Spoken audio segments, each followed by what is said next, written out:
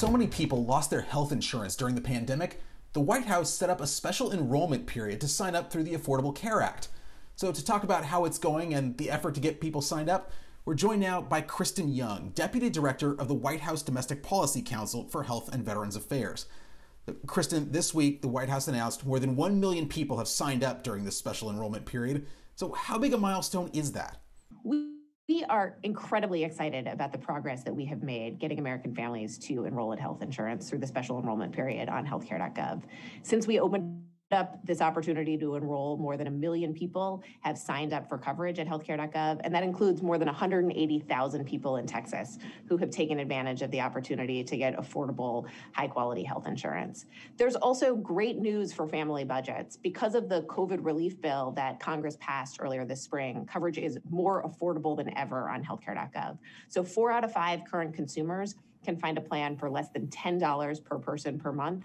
And these are high quality plans. They cover preventive care, doctor's visits, hospitalization, all the services that people need to stay healthy and to get healthy if something happens are part of these plans. And so we are really excited to see so many people taking advantage of the opportunity to get high quality, affordable health insurance.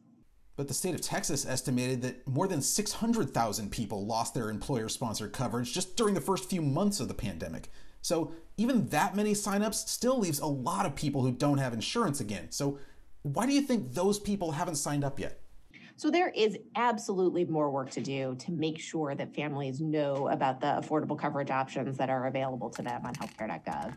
That's why the website remains open for people to shop from now until August 15th. And it's why we're doing everything we can to make folks aware of the opportunity to get high quality, affordable coverage. So we are working with community-based organizations across the country to get the word out about the coverage that is available to folks. And we have launched a nationwide advertising and outreach campaign to make consumers aware of the affordable coverage that's available to them.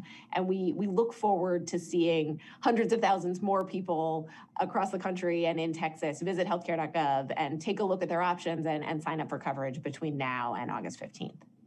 Does the Biden administration have a target for how many people you hope to have signed up by August when this enrollment period ends? We've been really encouraged by the progress that we've seen so far when it comes to getting people enrolled, and we'll keep doing everything we can over the next few months to make Americans aware and encourage them to sign up. Well, Christen, before you got to the White House, you worked for North Carolina's health department. It's a similar state in a lot of ways to Texas, and the high uninsured rate is one of them. So what were the things that you did that worked or that didn't work in North Carolina when you tried to get people to sign up for coverage? So I think the number one factor for families as they're considering health insurance is affordability. Health insurance can be expensive, and people need to be able to find a plan that meets their needs and fits within their budget. So we think the most important thing to be talking to people about is the affordability of coverage. I think people are often surprised when they come to healthcare.gov at exactly how affordable the coverage options are. Because of the new subsidies that Congress enacted in the COVID relief bill, coverage is cheaper than ever. And so families are finding better deals than they've ever found before. And we think that's the critical message for people to hear, that coverage is affordable and that people are often surprised by the ability to find a plan that really fits within their budget and is able to cover their own and their family's healthcare needs. And there are a lot of folks, especially here in East Texas, being a fairly conservative area on the whole, who want nothing to do with anything that the government offers them. Many of them, though, don't have insurance. So is there a way to convince them to sign up? Yeah, so the way healthcare.gov works is that private health insurance companies sell their products on the website. Those products have been reviewed to ensure they comply with key standards and that they cover these key benefits like preventive care and doctor's visits and hospitalizations and the emergency room. But they're private insurance plans that people are able to buy from private companies when they shop on healthcare.gov. And then to make that coverage affordable, people are eligible for tax credits that compensate them for their premiums and really bring down the premium cost to these much more affordable levels through these tax credits that are available if you shop on healthcare.gov. And so, folks are able to come to the site and buy a private health insurance plan and then use these tax credits to lower that premium and make coverage more affordable for them and their family.